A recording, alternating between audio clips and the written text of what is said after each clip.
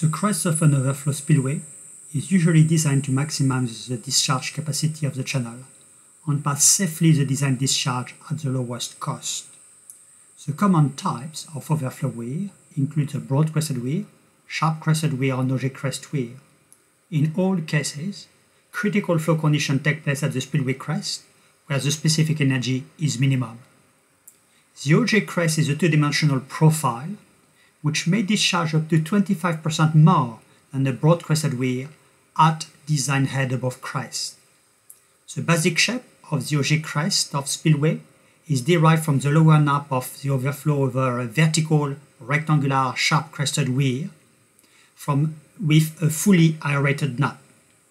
With such a shape, the overflow above the ogee would occur with atmospheric pressure at the face of the dam spillway for the design discharge and design upstream head, thus avoiding sub-atmospheric pressure and the associated risk of cavitations.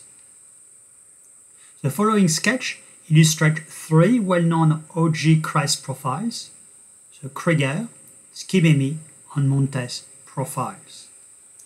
At design flow conditions, the unit discharge at design flow may be expressed as a function of the design upstream head above crest, in which C is the dimensional discharge coefficient and CD is the dimensional less discharge coefficient. For non-design flow conditions, a different expression may be derived, and the discharge coefficient will differ from the design discharge coefficient. Generally, the relative discharge coefficient is a function of the relative total head and of the ogee shape. For discharge smaller than the design discharge, the pressure on the ogee crest are larger than atmospheric, and the discharge coefficient is smaller than the design discharge coefficient. Conversely, for discharge greater than the design discharge, the pressure on the ogee are sub-atmospheric, and the discharge coefficient is larger than the design discharge coefficient.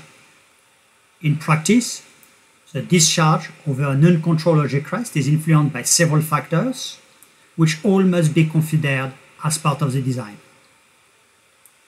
The following photograph illustrates several ogee-crest spillway: Mount Crosby Weir in Australia, Jordan Weir in the Lockyer Valley, Leslie Dam in Queensland, and the Hdes Dam Spillway with a compound ogee-crest.